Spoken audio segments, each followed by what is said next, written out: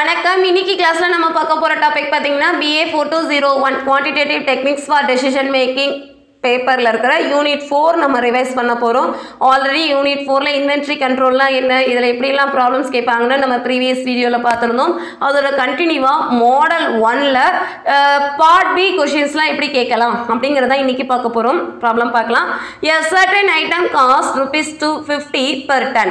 The monthly requirements are 10 tons. And each time the stock is replenished, there is a setup of ₹1,000. The cost of carrying inventory has been estimated at 12% of the value of the stock per year. What is the optimum order quantity and how frequently should orders be placed? That is our question. இவ்வளவுதான். இந்த மாதிரி question தான் கொடுப்பாங்க. previous வீடியோலயே நமக்கு இந்த model 1ல problems கொடுத்தா எப்படி work out பண்றது நம்ம பார்த்திருந்தோம். இருந்தாலும் அதெல்லாம் டைரக்டா டேட்டா கொடுத்திருந்தாங்கன்னா வொர்க் அவுட் பண்ணும். இதுல கொஞ்சம் டேட்டாலாம் கொஞ்சம் இன்டைரக்டா கொடுத்திருப்பாங்க. அதை நம்ம எப்படி ஃபார்முலால கன்வர்ட் பண்றதுங்கிறது பார்க்கலாம். ஃபர்ஸ்ட் நம்ம ப்ராப்ளம் கொடுத்தோம்னா ப்ராப்ளத்தை 1 or 2 டைம் ரீட் பண்ணுங்க. ரீட் பண்ணதுக்கு அடுத்து இது என்ன மாடல்ங்கறத ஐடென்டிஃபை பண்ணனும். இப்போ பாத்தீங்கன்னா இதெல்ல ஷார்ட்டேஜ் பத்தி எதுவுமே கொடுக்கல இந்த ப்ராப்ளத்துல. சோ இது மாடல் 1 இருக்கலாம். and அவங்க क्वेश्चन கேட்டிருக்கிறது ஆப்டிமம் ஆர்டர் குவாண்டிட்டி மட்டும் தான். should orderனா இதுக்கு ஏத்தபடி தான் இந்த டேட்டா வரும். So optimum order quantity value தான் கேட்டிருக்காங்க. EOQ தான் கேட்டிருக்காங்க. முடிஞ்சது. டேட்டா இப்போ எடுத்து எழுதலாமா? டேட்டால பாத்தீங்கன்னா நமக்கு certain cost னு ஒன்னு கொடுத்திருக்காங்க. monthly requirement நம்ம டிமாண்டா எடுப்போம். சோ டிமாண்டோட வேல்யூ 10 எழுதிக்கலாம். Demand D = 10. பட் அவங்க கொடுத்திருக்க டேட்டா monthly வைஸ் கொடுத்திருக்காங்க. இந்த இடத்துல பாருங்க per year னு கொடுத்திருக்காங்க. கேரிங் காஸ்ட் பாத்தீங்கன்னா இயர்ல கொடுத்திருக்காங்க. அப்ப நமக்கு டிமாண்டும் இயருக்கு தான் நம்ம கால்குலேட் பண்ற மாதிரி இருக்கும். டிமாண்ட் வேல்யூங்கிறது எப்பவுமே ஓவரால் வேல்யூ தானே. அப்ப 10 டன்னுங்கறத நீங்க மந்த்துக்கு மாத்துனீங்கன்னா ஒரு வருஷத்துக்கு மந்த்னு பாத்தீங்கன்னா 12 months ஆகுமா? சோ annual demand ன்னு பாத்தீங்கன்னா 120 டன். முடிஞ்சது.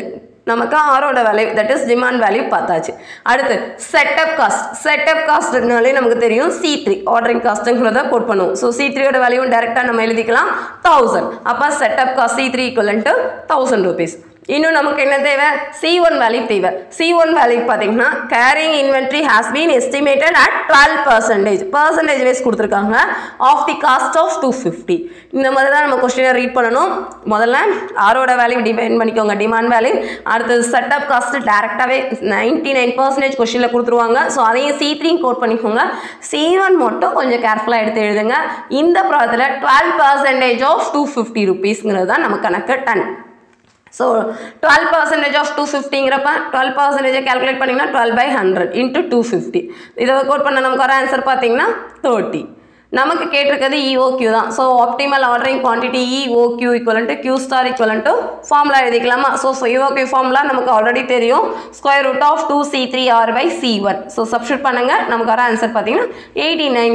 That is our final answer. இவ்வளவுதான். இந்த ப்ராப்ளம் பாத்தீங்கன்னா ரொம்ப ஈஸியான ப்ராப்ளம். இந்த மாதிரி क्वेश्चनலாம் கேட்டா ஸ்கிப் பண்ணிடாதீங்க. எக்ஸாம்ல நம்மள ட்விஸ்ட் பண்ணனும்ங்கிறதுக்காகவே மந்த்ல டேட்டா கொடுத்து இயர்ல கேட்டிருக்காங்க. சோ நம்ம ஈஸியா இயர்க்கு மாத்திடுங்க. and C1 ஓட வேல்யூ தான் இங்க percentage வைஸ் கொடுப்பாங்க. சோ அத கொஞ்சம் நிதானமா கால்குலேட் பண்ணாலே போதும். அதெல்லாம் ரொம்ப ஈஸி தான். ஆரோட வேல்யூ கொடுத்திருக்காங்க. C1 C3 மூணே டேட்டா தான் தேவை. அந்த 3 டேட்டாவை நம்ம क्वेश्चनல இருந்து எடுத்து எழுதணும். அதுதான் இங்க வேலை. ஃபார்முலாலாம் நமக்கு 1 or 2 டைம் நீங்க வீடியோ பார்த்தாலோ இல்ல ப்ராப்ளம்ஸ் வொர்க் அவுட் பண்ணாலோ ஈஸியா நமக்கு தெரிஞ்சிடும். இப்போ நெக்ஸ்ட் ப்ராப்ளம் பார்க்கலாம். A manufacturing company purchased 9,000 parts machine for its annual requirement. 1 month usage at a time cost ₹20%. The order cost is ₹15 and carrying cost is 15% of year. You have been assigned to suggest an inventory policy for the company. How much to order? That is our question. How much to order நாலும் quantity என்னன்னு தான் கேட்டிருக்காங்க. That is EOQ. நமக்கு இந்த மாதிரி மீனிங்லாம் கொஞ்சம் problems பார்த்தா தான் தெரியும். ஒவ்வொரு ப்ராப்ளத்தையும் ஒவ்வொரு மாதிரி நமக்கு வேர்டிங்ஸ் கொடுக்குறாங்க. மற்றபடி சேம் கண்டென்ட் தான். அப்போ EOQ value how muchனாலே quantity value. Quantity ரெலவெண்ட்டாக நமக்கு தெரிஞ்சது ஆப்டிமம் ஆர்டர் குவான்டிட்டி இல்லைன்னா EOQ இந்த மாதிரி கேட்காங்க. பட் இது என்ன மாடல்? இது இந்த ப்ராப்ளத்திலேயே நமக்கு ஷார்ட்டேஜ்ங்கிற வேர்டே கொடுக்கல. ஸோ வேட் கொடுக்கலங்கிறதுனால நம்ம டைரெக்டாக இது மாடல் 1 எடுத்துக்கலாம். ஸோ மாடல் 1னா நமக்கு C1 C3 R வேல்யூ தேவை. ஆங்கிறது டிமாண்ட் கோட் பண்ணுவோம். C1ங்கிறது நம்ம கேரிங் காஸ்ட்டு, C3ங்கிறது செட்டப் காஸ்ட்டு இல்லைன்னா ஆர்டரிங் காஸ்ட்டாக எடுப்போம்.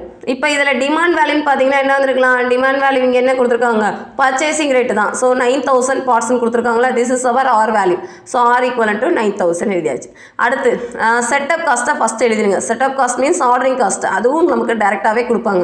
₹15,000 அவங்க பெர் இயரும் தான் கொடுத்துருக்காங்க, இது மந்த்து கொடுத்துருக்காங்க. ஸோ அதை நம்ம மாற்றணும். ஸோ செட்டப் காஸ்ட்டுங்கிறத டேரெக்டாக கொடுத்த அமௌண்ட்டை எழுதிக்கோங்க, அதுவும் முடிஞ்சது. இப்போ C1 வேல்யூ தான் கேரிங் காஸ்ட். கேரிங்னு நம்ம கோட் பண்ணாலே C1ன்னு எழுதணும். ஸோ கேரிங் காஸ்ட் C1 பார்த்தீங்கன்னா 15%. அப்போ 15% ஆஃப் கேரிங் காஸ்ட்டுக்குன்னு பார்த்தீங்கன்னா எவ்வளோ அமௌண்ட்டுக்கு, 20%. ஸோ 20 ரூபீஸ்க்கு, சாரி 20 ரூபீஸ்ன்னு கொடுத்ததுனால ரூபீஸ்ன்னு எடுத்துக்கலாம்.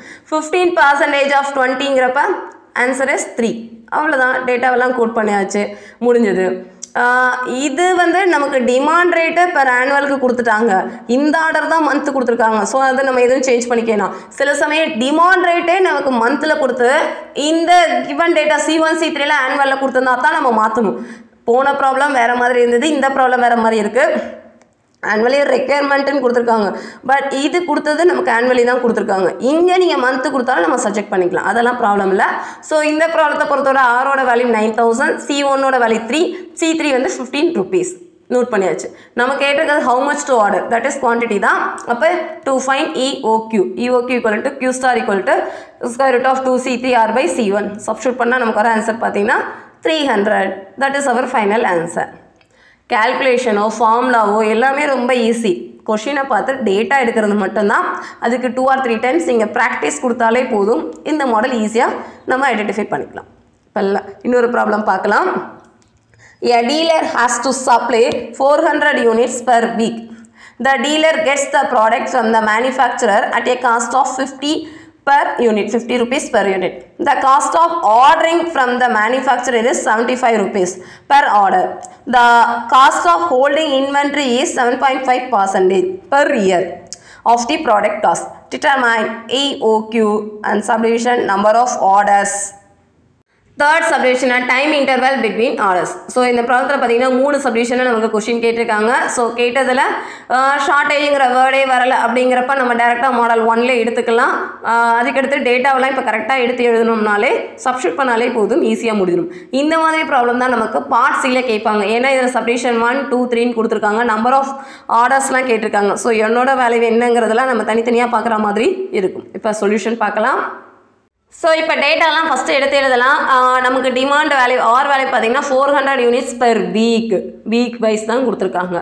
பட் இங்கே எல்லாமே இயர் வைஸ் கொடுத்துருக்காங்க. எப்பயுமே டிமாண்ட் ரேட்டு தான் ஹையஸ்ட் வேல்யூவாக இருக்கணும். அப்படி இல்லைனா எந்த யூனிட்டு இயர் கொடுத்துருந்தாங்கன்னா இயர்க்கு ஏற்றபடி நம்ம மாற்றணும். இப்போ வீக்கில் தான் கொடுத்துருக்காங்க. அப்போ 1 இயருக்கு நம்ம மாற்றணும்னா எத்தனை வீக்ஸ் இருக்கும், 52 வீக்ஸ் இருக்கும். அப்போ இதை 52ஆல் இந்த நோட்டேஷனை நம்ம மாற்றிக்கலாம், இந்த யூனிட்டாக மாற்றிக்கணும். இப்போ 52 × 400 மாத்திரம் தான் நம்மளுடைய டிமாண்ட் ரேட்டாக இருக்கும்.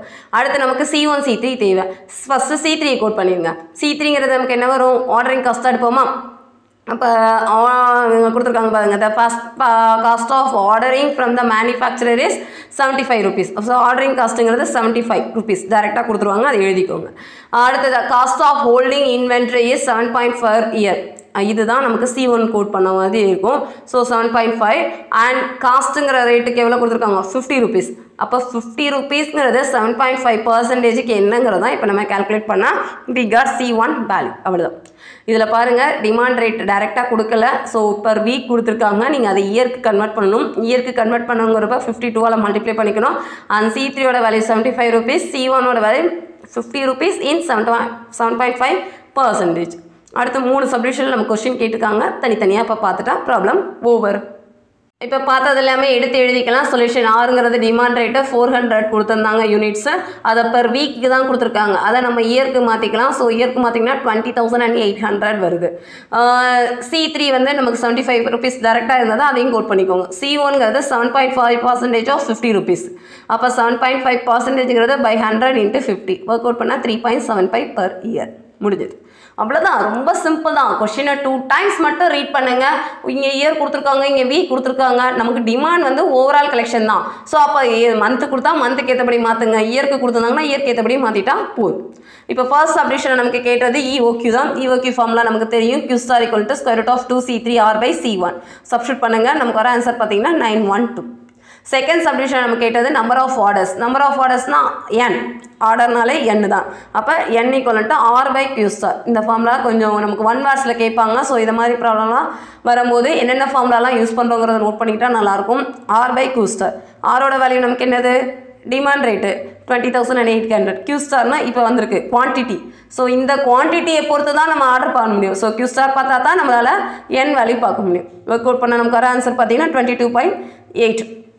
நம்பர் ஆஃப் ஆர்டர்ஸுங்கிறப்ப அப்ராக்சிமேட்டாக நம்ம எழுதிக்கலாம் 23. அடுத்த லாஸ்ட் சப்டிவிஷனை கேட்டது time interval. Time இன்டர்வல்னால் t equal to 1/n. அப்போ 1/22.8 equal to 0.043 year. That is our final answer. So இந்த மாதிரி ப்ராப்ளம் கொடுத்தாங்கன்னா கண்டினியூவாக தான் ப்ராப்ளம் வரும். கியூ ஸ்டார் பார்த்தீங்கன்னா Q star டிபெண்ட்டாக number of orders பார்த்தோம். Number of orders டிபெண்ட்டாக time இன்டர்வலில் work out பண்ணும். நமக்கு பார்ட் சியில் இந்த கொஷின்ஸ்லாம் அதிகமாக கேட்குறாங்க. ஸோ கொஷினை நல்லா ரீட் பண்ணிங்கனாலே போதும், ஈஸியாக நம்மளால் ஐடென்டிஃபை பண்ண முடியும். அண்ட் லாஸ்ட் ஒரே ஒரு ப்ராப்ளம் பார்க்கலாம். A manufacturer has to supply 12,000 units of a product per year. Yearly கொடுத்துட்டாங்க to its customer. The order cost is ₹100 per orders and carrying cost is 0.80 per item per month. The storage cost is not allowed and the replenishment is instantaneous. Determine economic order quantity. So இவ்வளோ பெருசாக கொடுத்தாலும் சரி, EOQன்னு கொடுத்தாலும் சரி, ரெண்டுமே same தான். The time between orders, time value என்ன, the number of orders, number of orders இப்போ ப்ரீவியஸ் ப்ராப்ளத்தில் பார்த்தோம்ல அதே தான். per years, annual inventory cost, minimum cost என்ன 4. ஆக்சுவலி இந்த மாடல் 1ல் நம்ம என்னென்ன ஃபார்முலாலாம் எழுதியிருக்கோமோ எல்லாமே சேர்த்து இந்த ப்ராப்ளத்தில் கொடுத்துருக்காங்க. அதுதான் கான்செப்ட்டு. ஸோ இந்த மாதிரி கொடுத்தாங்கன்னா எப்படி ஒர்க் அவுட் பண்ணுறது. இதில் பாருங்கள், ஆரோட வேல்யூ 12,000 per year டேரெக்டாக கொடுத்துட்டான். அதனால் நமக்கு அது ப்ராப்ளமே இல்லை. ஆரோட வேல்யூ நம்ம எடுத்து எழுதிக்கலாம் 12,000. அடுத்து C3 இருக்கான்னு பாருங்கள். ஆர்டரிங் காஸ்ட் C3 டேரெக்டாகவே கொடுத்துருவாங்க. ஸோ C3யும் ஹைலைட் பண்ணிக்கோங்க. Setup cost R ordering cost C3 equal to ₹100. Carrying cost தான் நமக்கு பர்சன்டேஜ் வைஸ் கொடுப்பாங்க. Carrying காஸ்ட்னா C1. So C1ஓட value 0.80 per month. So மந்த்துக்கு தான் கொடுத்துருக்காங்க. அப்படிங்கிறப்ப 0.80 × 12. ஏன்னா இது இயரில் கொடுத்துருக்காங்கிறப்ப நீங்கள் கன்வெர்ட் பண்ணிக்கோங்க. இந்த ப்ராப்ளத்தில் நமக்கு இன்வென்ட்ரியில் ரேட்டு கொடுக்கல, இந்த பர்சன்டேஜ் இந்த மந்த்துக்கு தான். பட் நமக்கு டிமாண்ட் ரேட்டு பெர் இயருக்கு கொடுத்ததுனால நீங்கள் இங்கே ஆர்டர் காஸ்ட்டுன்னு ரேட்டு கொடுக்காதனால 0.8 × 12 மந்த்ஸ்க்கு எவ்வளோங்கிறத கால்குலேட் பண்ணியாச்சு. சப்டிவிஷன் 1ல் பார்த்தீங்கன்னா EOQ எக்கனாமிக் ஆர்டர் குவான்டிட்டின்னு பார்த்தீங்கன்னா Q star value. Q star வேல்யூன்னு பார்த்தீங்கன்னா √2C3R/C1 அப்ளை பண்ணுங்கள். ஸோ அப்ளை பண்ணி ஒர்க் அவுட் பண்ணால் நமக்கு வர ஆன்சர் பார்த்தீங்கன்னா 500 முடிஞ்சுது சப்டிவிஷன். ரெண்டாவது டைம் பார்க்கணுன்னா நமக்கு இப்போ தான் ஃபார்முலா பார்த்தோம். T = 1/n. அப்போ என்னோட வேல்யூ தேவை என்னன்னா நம்பர் ஆஃப் ஆர்டர்ஸ் குவான்டிட்டி. அடுத்த சப்டிவிஷனில் கேட்டுருக்காங்களா. ஸோ ஃபஸ்ட்டு இதை பார்த்துட்டு அதுக்கடுத்து அந்த செகண்ட் சப்டிவிஷனை ஒர்க் அவுட் பண்ணலாம். ஸோ தேர்ட் சப்டிவிஷன் இருக்கிற நம்பர் ஆஃப் ஆர்டர்ஸ் தான் நம்ம ஃபஸ்ட்டு பார்க்க முடியும். So n = R/Q star. அப்போ என்னோட வேல்யூன்னு பார்த்தீங்கன்னா என்ன வந்திருக்கலாம், 12,000 / 500 எழுதியாச்சு, ஈக்குவல் டு 24. அடுத்து நமக்கு டைம் கேட்டிருக்காங்க. T = 1/n. அப்போ 1/24 ஒர்க் அவுட் பண்ண நமக்கு ஒரு ஆன்சர் பார்த்தீங்கன்னா 0.0417 இயர்ஸ். அடுத்து annual inventory cost. So minimum காஸ்ட்டுங்கிறப்ப √2C1 C3R substitute பண்ணுங்கள். நமக்கு வர்றது தான் ஃபைனல் ஆன்சராக இருக்கும். அவ்வளோதான். இன்றைக்கி பார்த்த கிட்டத்தட்ட இந்த 3 to 4 சம்ஸுமே பாருங்கள் நமக்கு பார்ட் B ஆகட்டும் பார்ட் C ஆகட்டும் எதுலனாலும் கேட்கலாம். So repeated topic. கண்டிப்பாக இந்த வீடியோ ஃபுல்லாக பாருங்கள், ஸ்கிப் பண்ணாமல் பாருங்கள். ஒரு வீடியோவில் கிட்டத்தட்ட 3 to 4 ப்ராப்ளம்ஸ் தான் நம்ம ஒர்க் அவுட் பண்ணுவோம். இப்போ வர பார்க்குறது இன்வென்ட்ரி கண்ட்ரோல் டாப்பிக்கில் மாடல் 1 அவங்களே கொடுத்துருக்காங்க பாருங்கள். Not allowed, shortages R not allowed தான் கொடுத்துருக்காங்க. ஸ்டோரேஜ் காஸ்ட் கொடுத்துட்டு அண்ட் ஷார்ட்டேஜ் நாட் அலவுட் தான் கொடுத்துருப்பாங்க. இந்த மாதிரிலாம் கொடுத்துருந்தாங்கன்னா நம்ம மாடல் 1ல் ஒர்க் அவுட் பண்ணணும் அப்படிங்கிறது தான் நமக்கு தேவை. அண்ட் ஆரோட வேல்யூ டிமாண்ட் டைரெக்டாக கொடுத்துருந்தாங்கன்னா எடுத்துக்கலாம். அப்படி இல்லைன்னா இயர் வைஸ் கொடுக்குறாங்கன்னா நம்ம அதுக்கு ஏற்றபடி கேல்குலேட் பண்ணணும். C3ங்கிறது நமக்கு செட்டப் காஸ்ட்டு இல்லை ஆர்டரிங் காஸ்ட்டுன்னு கொடுப்பாங்க. அதை C3ன்னு கோட் பண்ணுங்கள். கேரிங் காஸ்ட்டுன்னு கொடுக்குறது தான் C1. அது மேக்ஸிமம் டைரெக்டாக கொடுக்க மாட்டேங்கிறாங்க. அப்படி கொடுக்கலன்னா என்ன பர்சன்டேஜுக்கு என்ன காஸ்ட்டுங்கிறத நம்ம கன்வெர்ட் பண்ணுற மாதிரி இருக்கும். அவ்வளோதான். அடுத்து எல்லா ப்ராப்ளத்துலையுமே பார்த்தீங்கன்னா மாடல் 1 பொறுத்தவரை EOQ அதிகமாக கேட்குறாங்க. Number of orders n value கேட்பாங்க. n வேல்யூனா demand by quantity. அவ்வளோதான். டைம் கேட்குறாங்கன்னா இந்த ஆர்டரை நீங்கள் டிவைட் பண்ண போகிறீங்க. இதெல்லாம் ஃபார்முலாவாக நீங்கள் நினைக்க வேணாம். ஜஸ்ட்டு இந்த கேல்குலேஷன். எனக்கு டைம் வேணும்னா எத்தனை குவான்டிட்டியோ அவ்வளோதான், அதுக்கேற்றபடி தான் நம்ம ஒர்க் அவுட் பண்ண முடியும். ஸோ நம்பர் ஆஃப் ஆர்டர்ஸை பொறுத்து தான் டிஃபைன் பண்ண முடியுங்கிறப்ப 1/n. Annual total காஸ்ட்டுங்கிறப்ப √2C1 C3 R இது ஒர்க் அவுட் பண்ணிங்கனாலே போதும். ஸோ இந்த மாடல் ரொம்ப ஈஸியாக இருக்கும். அதனால் யூனிவர்சிட்டி எக்ஸாமில் உங்களுக்கு யூனிட் 4 நான் ப்ரிப்பேர் பண்ணுறேன் அப்படிங்கிறவங்க இந்த மாடலை ஒரு தடவை ஃபுல்லாக பாருங்கள். இவ்வளோ தானா அப்படிங்கிற அளவுக்கு நீங்களே நோட் பண்ணுவீங்க. கொஞ்சம் நோட்ஸ் எழுதுங்க. உங்கள் ஹேண்ட் ரைட்டர் நோட்ஸாக எழுதுறது உங்களுக்கு நல்லாயிருக்கும். எக்ஸாமுக்கு இன்னும் டைம் இருக்குது. இப்போ ப்ரிப்பேர் பண்ண ஆரம்பிச்சிங்கன்னா கூட நீங்கள் எழுத ஆரம்பிச்சுன்னா நோட்ஸ் ஃபுல்லாக முடிச்சிடலாம். இது மாடல் 1 ப்ராப்ளம்ஸ். இதுக்கடுத்து இதே மாதிரி ப்ராப்ளம்ஸ் இருந்ததுன்னா நெக்ஸ்ட் வீடியோவில் பார்க்கலாம். இல்லைனா மாடல் 2 கண்டினியூவாக பார்க்கலாம். அதுவரை வீடியோ ஃபுல்லாக பாருங்கள், சப்ஸ்கிரைப் பண்ணுங்கள், உங்கள் ஃப்ரெண்ட்ஸ் எல்லாருக்கும் ஷேர் பண்ணுங்கள். ஏதாவது டவுட் இருந்ததுன்னா நீங்கள் கமெண்ட் பண்ணுங்கள். அப்படி இல்லைனா kanidapillai@gmail.comங்கிற மெயில் ஐடிக்கு உங்களுடைய டவுட்டை ஸ்க்ரீன்ஷாட் எடுத்து ஷேர் பண்ணுங்கள். நாங்கள் அதுக்கான சொல்யூஷனை உங்களுக்கு சென்ட் பண்ணுறோம். நெக்ஸ்ட் ப்ராப்ளம் நெக்ஸ்ட் வீடியோவில் பார்க்கலாம். தேங்க்யூ.